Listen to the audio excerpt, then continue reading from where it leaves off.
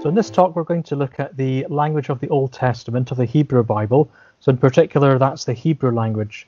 So my name is Ewan MacLeod, and let me start by giving you a few indications of why I chose this particular subject.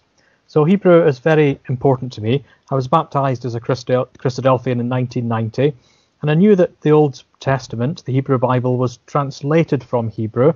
So that means that the translations that we use, such as the ESV, the King James, and so on, were translations rather than from the original Word of God, Hebrew, in the Old Testament. So I always wanted to learn Hebrew, and in 1992 I worked in Israel for most of the summer, learned a little bit of Hebrew that way. In 1993 I saved up to go to Israel kind of full-time. So I'd started by doing a 6-month intensive Hebrew language school. It's called an Ulpan in Netanya in 1994. And I then worked in Israel for about a further 5 years after that. And I learned biblical Hebrew and modern Hebrew, comparing the two, and I've really continued to learn it ever since.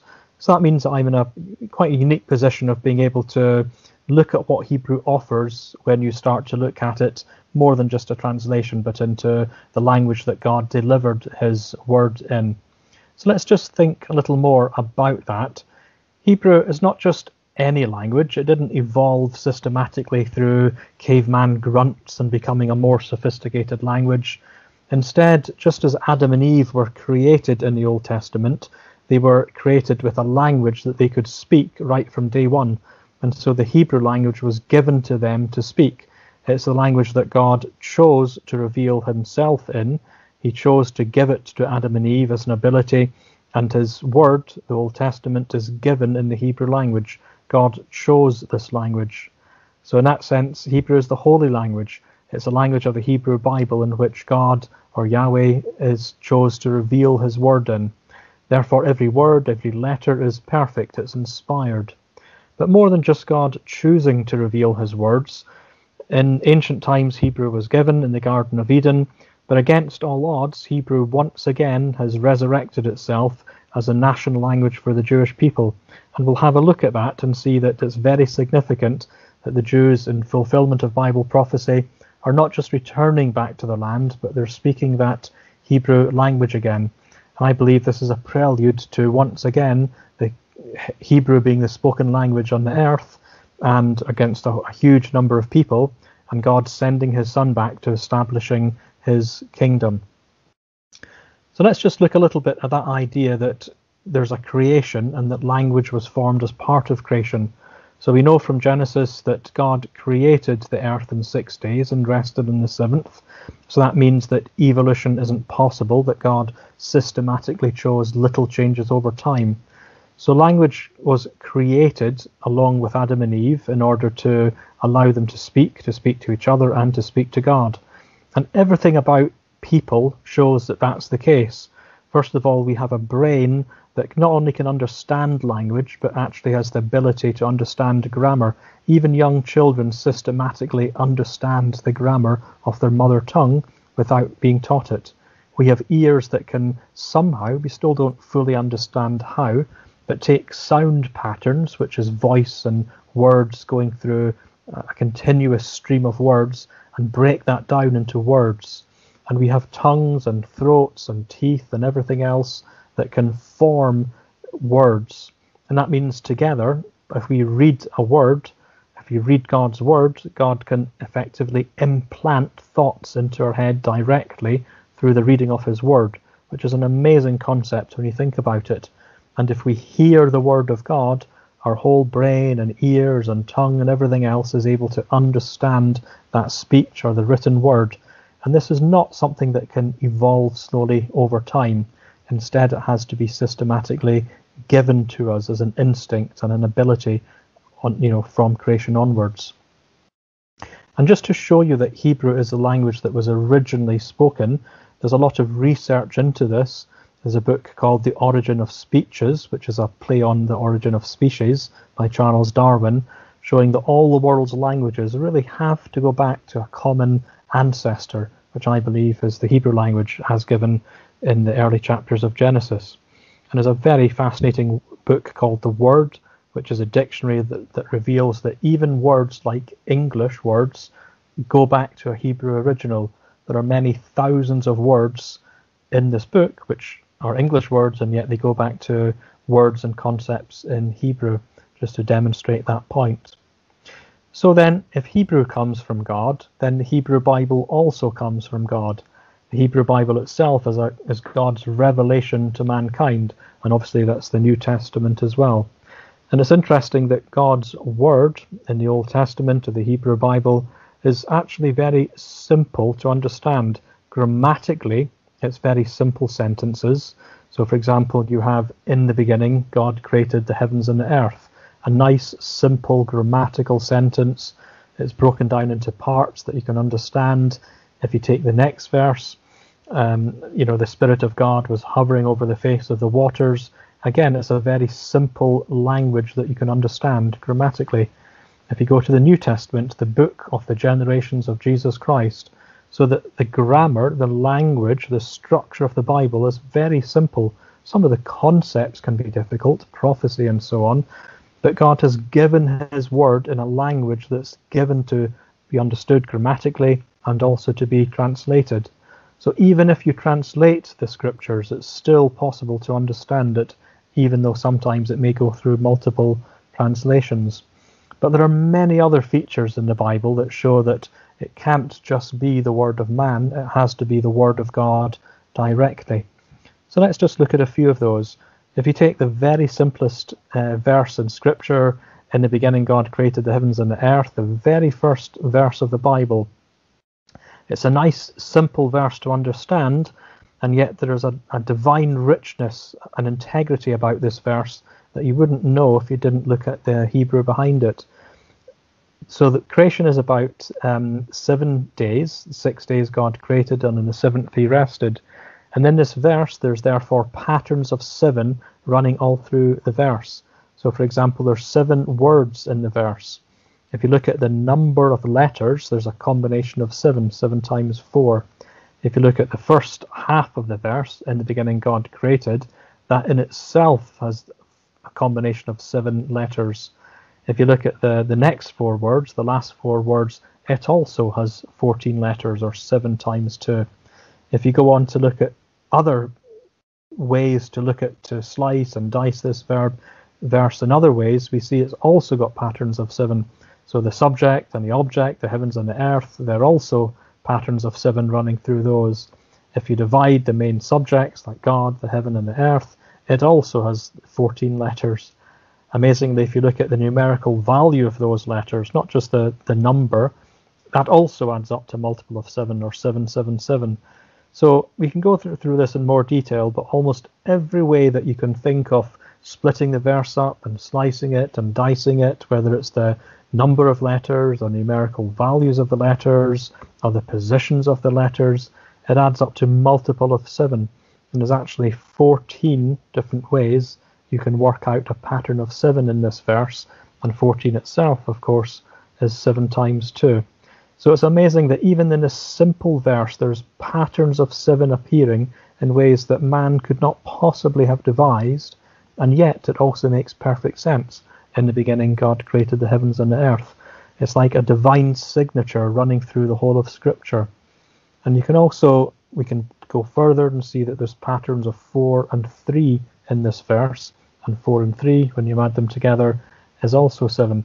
So even just the starting off verse in Scripture has some amazing and miraculous things about it.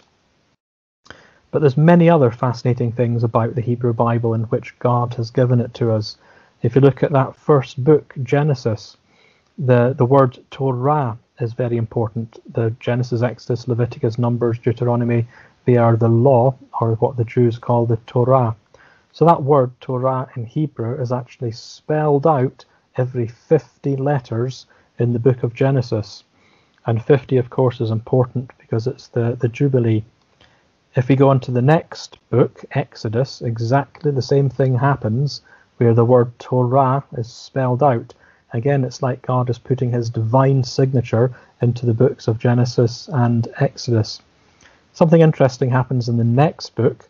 This next book, Leviticus, is all about God. It's all about Yahweh in Hebrew, which is the Hebrew name for God.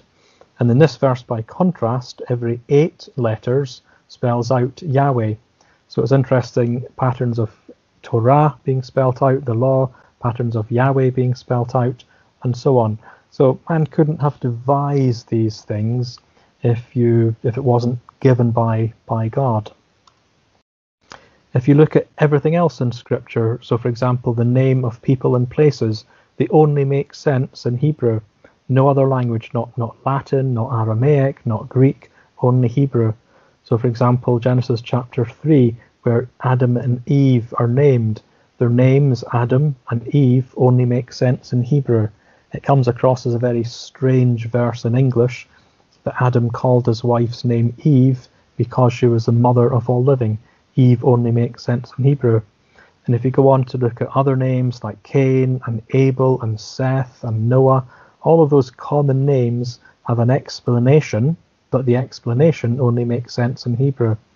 Equally, you can look at the 12 tribes of Israel and just about every other name in Hebrew.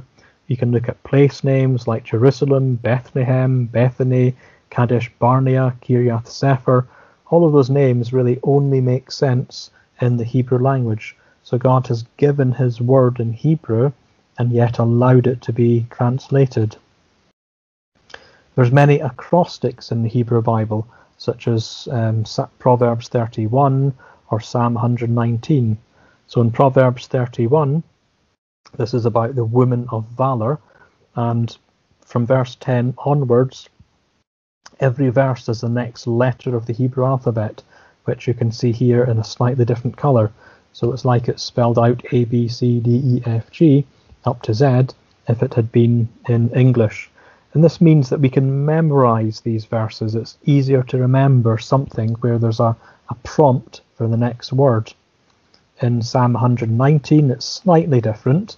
Here, every group of 8 verses starts with the same letter. So A, B, B, B, B, B, C, C, C, C, C. And so you can start to see how, again, this is given to memorize those verses. In some translations, you'll find each of these sections separated out with a different letter of the Hebrew alphabet. And there are many other psalms that similarly have acrostics. So this is probably a way for God to encourage us to memorize his word. And in fact, Psalm 119 talks about that very thing of guarding God's word in our heart and preserving it in our heart and committing it to memory. But there's many other even more fascinating things in Scripture. Scripture has numerical prophecies almost of individual words. So here is one from Joel, for example, where there's a series of invasions by a palmer worm, a locust, a cankerworm, and a caterpillar. And they're probably all life stages in the life of a locust, from the early stages through to the swarming stages and through to the eating stages and so on. So you can see it's a series of terrible catastrophes happening to the land of Israel. And yet prophetically, these actually have prophetic meaning according to the numerical values of the Hebrew words that are used. So Hebrew letters can also have a number associated with them. So it's a little bit like A is 1 and B is 2 and so on. So each of these Hebrew words spells out a number, and God has given it so that the very words themselves, the numerical equivalent of them, actually give you the number of years that each of those world empires came against Jerusalem. So Gazam, the first word, is 50, and it was 50 years of Babylonian dominion over Jerusalem until the time of Nebuchadnezzar from 588 to 538. Or the next word, Arbe, is 208 is the numerical value of it, and that demonstrates the Persian Empire, where it was 208 years from the time of dominion of Jerusalem right up until Alexander the Great. And that then was the Greek Empire, and the next word, Yelek, is 140, which is the time of Greek or Seleucid dominion of Jerusalem from BC 330 to 190, when the Maccabees came along under the Maccabean revolt. And then Chasil is the last word, 108, and the Roman dominion of Jerusalem lasted 108 years from BC 38 to AD 70, when Jerusalem was destroyed. So in the very names themselves and the numerical values of those letters, God has given it so that they're actually prophecies of how long those 4 empires would come against Jerusalem. It's incredible. Man could not possibly have devised this or written it. And there's many other, literally hundreds and hundreds of puns and plays on words that give God's word a beauty and a depth that you wouldn't see just from a translation itself. So in Proverbs chapter 25, it's the glory of God to conceal a thing, but the honour of kings is to search out a matter. So there are literally many hundreds of plays on words in Hebrew in the Old Testament that you wouldn't be aware of just from reading the translation alone. Even the New Testament has got these numerics running through as if it's like a divine signature to tell you that God is in control and Hebrew is a language that he's delivering his word in. So for example, in Matthew chapter 1 verse 17, it talks about the number of generations, and it's 14 generations from Abraham to David. From David to Babylon is also 14, and from the carrying away to Babylon to Christ, to the Messiah, are also 14. So there's patterns of 14 running through, all associated with David. And in the Hebrew, it just so happens that the word David, the numerical value of that, adds up to 14. So it's a kind of divine play on words between the meaning of David's name and the numerical value, adding up to 14. Or if you look at John chapter 21, when Jesus appears to the disciples and they catch a huge amount of fish, it says, Simon Peter went up and drew the net to land full of great fish, 153, and for all these were so many, yet was not the net broken. So 153 fish sounds like it's a strange number, doesn't really mean anything at first glance. And yet the numerical value for the phrase B'nai Elohim, which is the sons of God, adds up to 153. So there's a kind of parable in here that the number of fish caught is effectively the sons of God. It's an allegory for what Simon Peter was told, I'll teach you to become fishers of men. And he then goes out after the resurrection and he starts to preach and to bring people into the truth, as if that dragnet, the parable of the dragnet, he's acting it out and pulling people in to an understanding of the scripture. So the 153 is a symbol for the sons of God who are being caught in the preaching mission. Or just the final example, Revelation chapter 13 and verse 18. This is the famous 666 that many people will have heard of. Here is wisdom. Let him that hath understanding count the number of the beast, for it is the number of man, and his number is 666, or 666.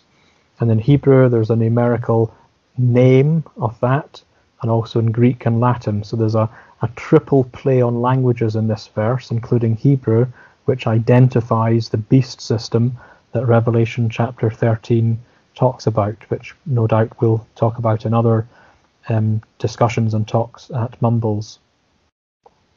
So what does all this mean? Well, miraculously, God hasn't just revealed his word in Hebrew and then left it out there for people to find. There's a reason why his word is in Hebrew. Hebrew is associated with the Jewish people down through many, many centuries. And for a long time, after about AD 70 and also the Bar Kokhba revolt, Hebrew kind of almost stopped being a spoken language. Aramaic took over. Hebrew was still used maybe for Jewish literature down through thousands of years. But in the 1800s, a really dramatic event happened that's never been repeated before and won't be repeated after, no doubt, where Eliezer ben Yehuda managed to almost single-handedly resurrect the Hebrew language, and in his lifetime, in just one generation, managed to get all the Jews that were in the land to start speaking Hebrew. And that was an event that kick-started Hebrew being spoken in the land. Eliezer ben Yehuda had an astonishing knowledge of Hebrew down through the millennia. He managed to single-handedly revive the Hebrew as a spoken language, not just as a literary language, not a religious language, but actually spoken with real words being added. He created hundreds of new words that just seamlessly integrated with Hebrew down through time. And he turned it into a national language that was spoken by the Jews who were in the land. This is an incredible feat that's never been accomplished. So, for example, we have many Welsh speakers who would love Welsh to once again be the dominant language of Wales, but it's never happened. Or in Cornwall in England, there's many people who still speak an ancient Cornish language, never managed to resurrect it in order to make it a national language. And there are dozens and dozens of languages down through the centuries that have drifted off into the graveyard of history. Only Hebrew has been single-handedly resurrected. And there's a reason for that. There are many miracles associated with the resurrection of Israel and Israel as a nation. And there was 4 miracles just at this very time in just a few short decades that together allowed the Jews to go back to their land and have Hebrew as a spoken language. So we've looked at the miracle of Eliezer ben Yehuda reviving Hebrew. There's the extraordinary wealth of the Rothschilds, who had literally trillions or the equivalent of trillions of dollars to their name. And they managed to use some of that money to start to kickstart Israel or industries in Israel, such as wine building and bottle making and so on, clearing malarial swamps for the Jews to go back to. And then there was Jewish political Zionism, where the Jews wanted a land to go back to, combining at the same time with Christian Zionism, where people like Lord Balfour managed to arrange Jews to go back to their land under the protection of the British.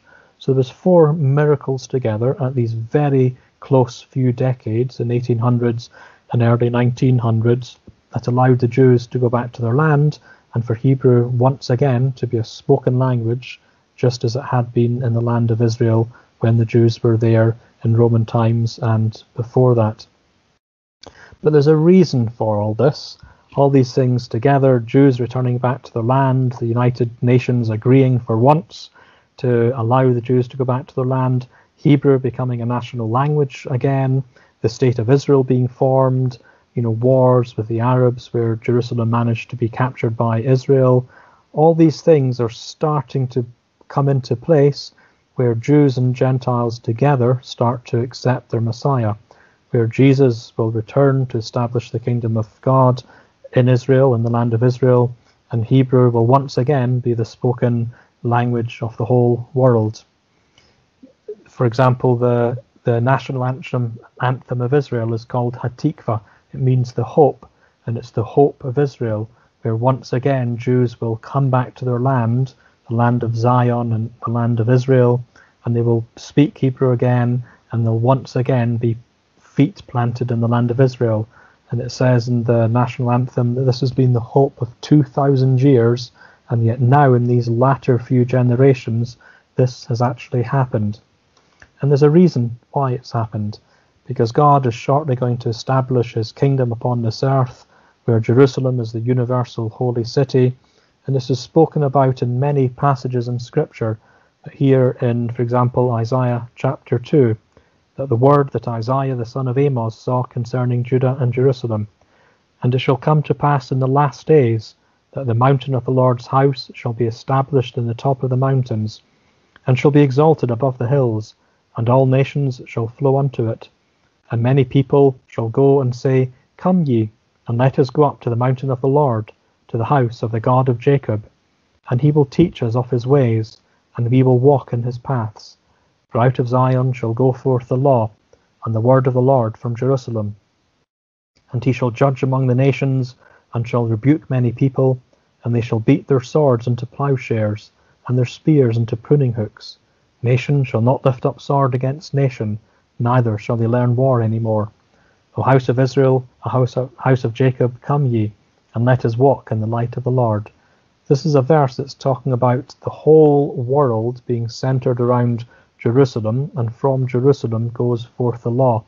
It's the setting up of the kingdom of God from Jerusalem. And so these events will shortly come to pass. So there's a reason why Hebrew is once again being the spoken language in the land of Israel, because it's a forerunner of these events.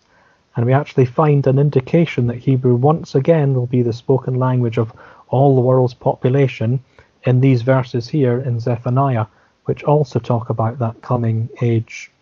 It says in the part in red, For then will I turn to the people a pure language, that they may call upon the name of the Lord, to serve him with one consent. And that previous verse, verse 8, is an interesting verse. It contains all the letters of the Hebrew alphabet. But not only that, Hebrew letters have a final form, a different form, when they appear at the end of the word. And this verse also contains all those final forms. So it's a special verse that indicates that Hebrew will be the spoken language at that time. So when we see God's word and the language that God has used to deliver his word in, Hebrew, we see that this is no ordinary language. It's the holy language, it's the language of the Hebrew Bible, of the Old Testament. God allows us to read this in our own language, in a translation, and yet if we read it in Hebrew, there's a beauty and a power behind it that we often might miss in a translation. God can directly give thoughts into our minds by allowing us to read his word in either Hebrew or a language of the translation. He can effectively implant thoughts into our mind if we read his word. So if we start to read the scriptures and they come alive to us, we can start to understand what God wants from us. And that's our hope here at the Mumbles Christadelphians, that you'll start to read these talks and hear these talks and think about them, but more importantly, to hear God's word, to listen to God's word, to read it for yourself, and to seek to understand what God tells us in the scriptures of truth.